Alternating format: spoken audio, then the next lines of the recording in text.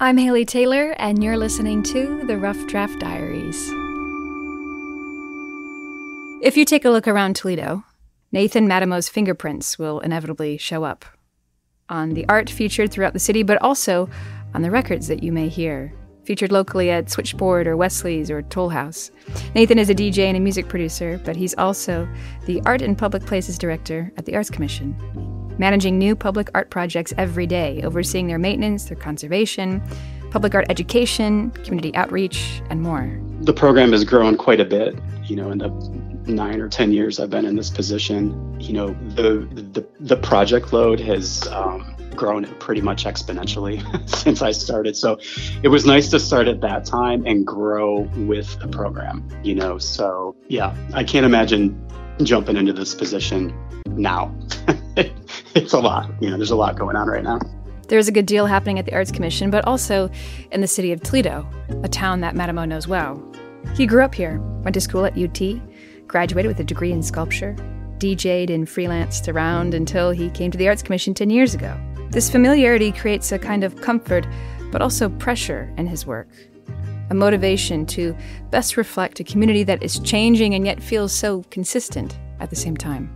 The pressure's there because I think the perception is, that we are the Arts Commission and that we make all these decisions. And, I think the city and the artists that we work with really depend on us to be professional and efficient with what we do and to create, valuable experiences, not only for the artists, but for the public, the city of Toledo. So it's there. But I think the pressure is kind of dissipated a bit by great leadership and that sense of partnership and collaboration that goes along with these projects.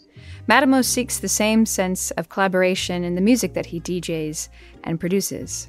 They both extend from the same place, his love of art and his love of music, the roots being right here in Toledo. Music is part of Toledo's blood, our jazz culture.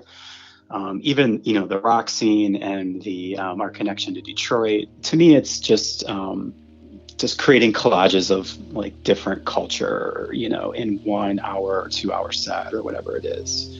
The music that I produce is definitely influenced by architecture. And then the project I work on with Justin Longacre, Elmhurst, is really influenced by Toledo's ecology and very hyper-local experiences. It's like we use a lot of field recordings, so there's birds and bugs and banging trees and things that we kind of incorporate into the electronic kind of sound. So it's really about place and about a lot of those themes kind of permeate what we do. If you listen in the background, you can hear those themes. This is an Elmhurst track called Sleet on Leaves.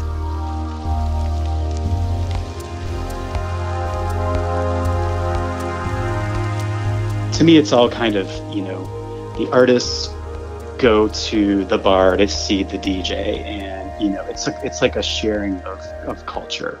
But I don't do a lot of visual art anymore. My outlet is sitting in the studio and working on music and listening to records and it's kind of shifted to that for the most part in the past 10 years or so. Yeah.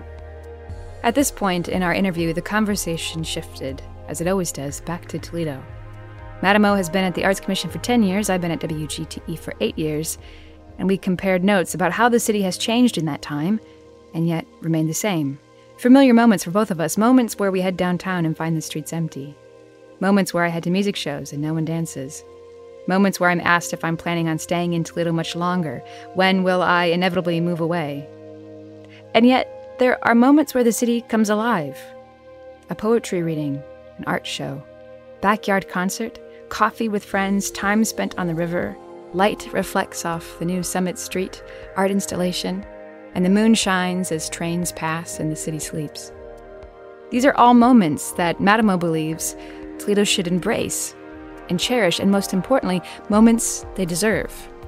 I don't know, I think Toledo, we do need to get used to, I think we deserve nice things, right? We deserve we deserve it. I think, Toledo works hard. It's always worked hard. That's what we do. We put our heads down, we work. And there's times where I think we kind of settle a little bit, I think it's downtown's getting better, but downtown's like, it's a symbol of Toledo. It's the city center, and it's, we got to really strengthen the surrounding areas to make that a thing. People, if they can't afford, basic stuff, it's hard to go out to eat, and it's hard to go to a concert. It's hard to, go to a ball game. We don't need to replace those people with people that have those means. We need to figure out a way to increase those means with the folks that already live here. We don't need to gentrify. We need to strengthen what we have, and strengthen the people that we have, because there's a lot of just amazing, great people that work really hard in Toledo, especially in some of the more challenged neighborhoods. There's amazing work going on right now. You just have to keep your eyes open to see it. For now, I'm Haley Taylor, and thanks for listening to this episode of the Rough Draft Diaries.